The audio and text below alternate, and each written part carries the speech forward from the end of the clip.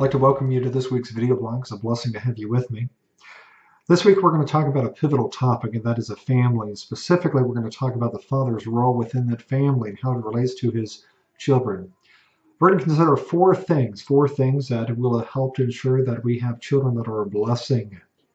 First thing is to teach them from Yahweh's Word. This is core. This is important. This is really the number one step that we as fathers should be doing, is teaching them Yahweh's truth, teaching them morality from Yahweh's Word, not morality that we find in the world, but morality defined by our Father in heaven. Matter of fact, we're commanded to do just this. We're commanded within the Word to teach them Yahweh's truth. Deuteronomy chapter 6 through 7, this is called the Shema. In Hebrew, it means to hear. Or here's what Yahweh says within the Shema.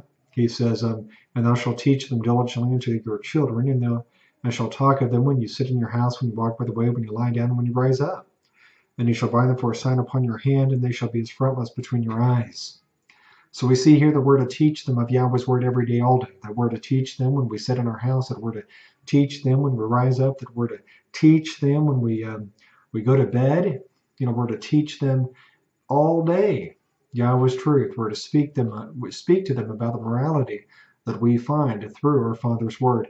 A man that did this, a man that was incredible and a great man within Scripture, was Abraham. And Genesis 18 verse 19 says this. It says, "For I know him, and he will command his children and his household after him, and they shall keep the way of Yahweh to do justice and judgment."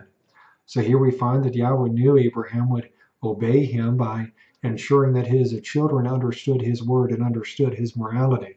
And we know that he had a son named Isaac. We also know that Isaac had a son named Jacob. We know that these men, although they made their mistakes, were good men. They were righteous men.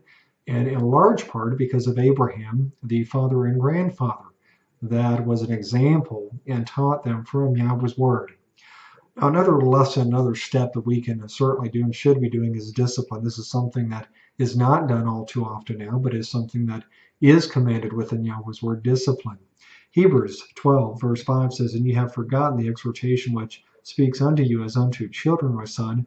Despise not the chastening of Yahweh, nor faint when thou art rebuked of him."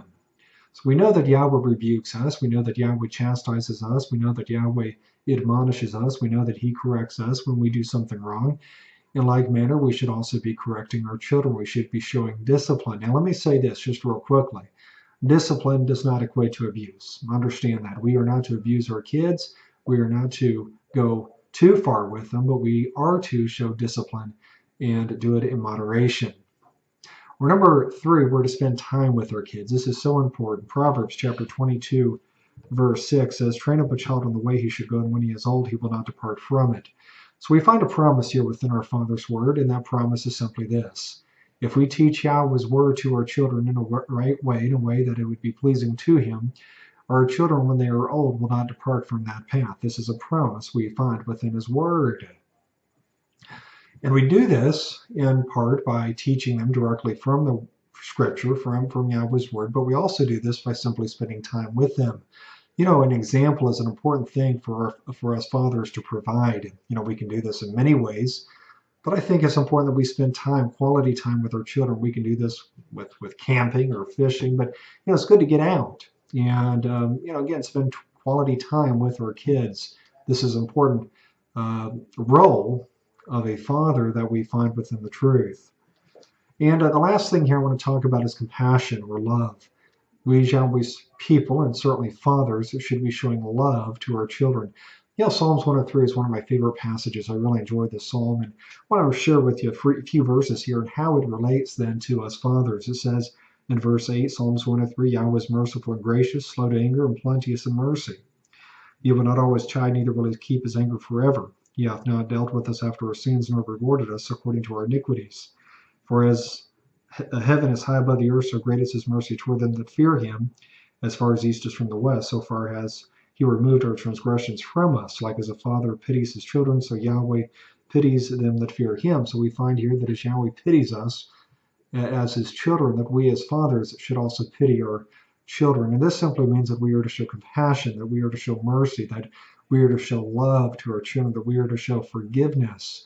You know, we're not worthy of Yahweh's promise. Nothing we've ever done shows that we are worthy of his promise and the grace that he has shown to us, and yet he loves us and shows compassion upon us.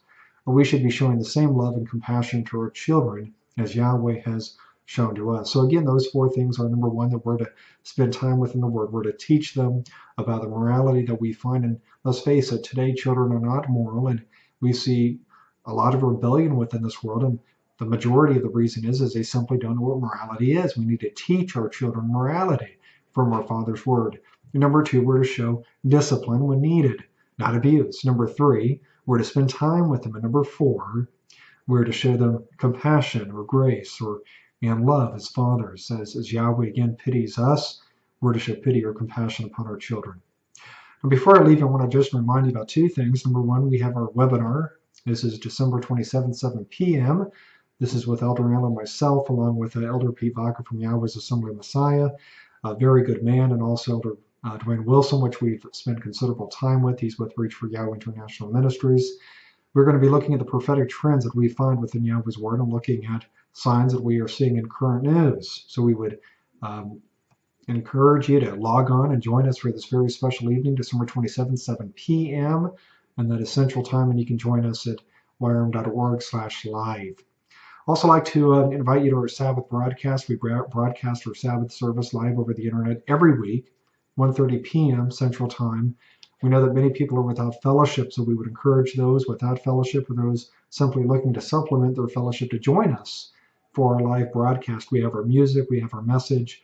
This is a very exciting broadcast, so we would encourage you to join us for this broadcast every Saturday, 1:30 p.m. Central Time. I pray that you would join me next week for another video blog. And until then, may Yahweh bless you. Bye-bye.